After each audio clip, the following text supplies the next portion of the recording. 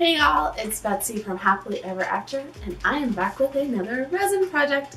So today I am making a resin clock, and I don't know about y'all, but I have been really wanting a resin clock for a while now. And now I started by buying one. I bought one wooden clock kit off of Amazon, and it came, and I love it. It's the one I'm making today. I'll leave a link down below. But it is, it's a little smaller than I wanted, okay? I want a big resin clock.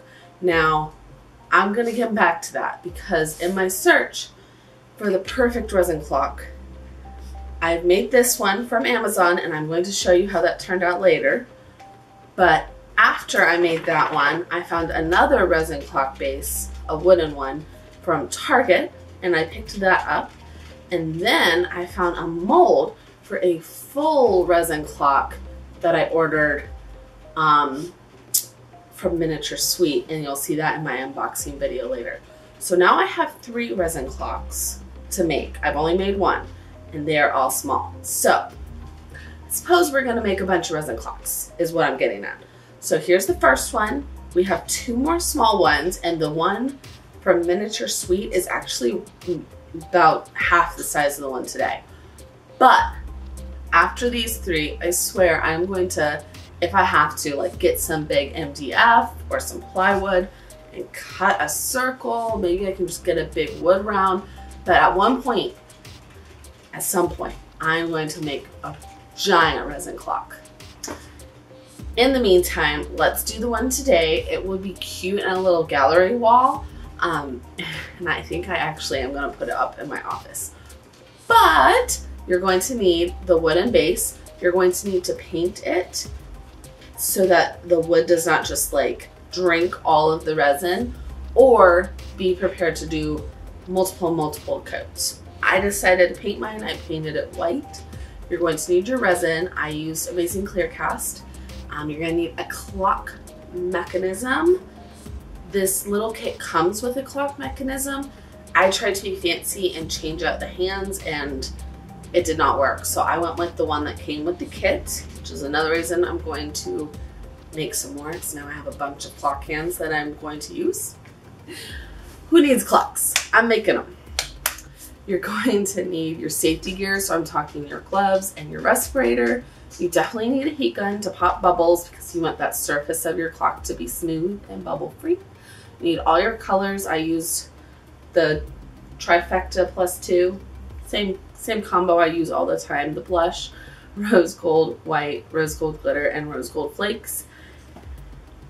And we're gonna get started. I have, of course, a full list down below in the supply bar of just everything I used. So if you see something in the video you want, there's a link for it down below. We're gonna jump into this project, and let me know if there's a clock that I haven't thought of that I need to make, because apparently we're making all the clocks, guys.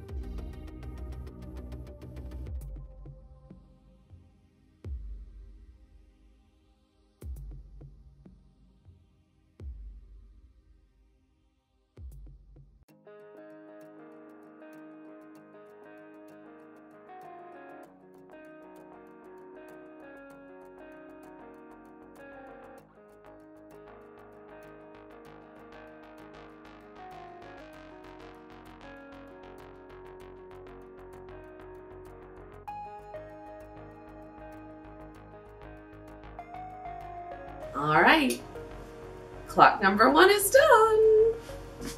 So I do really like how it turned out.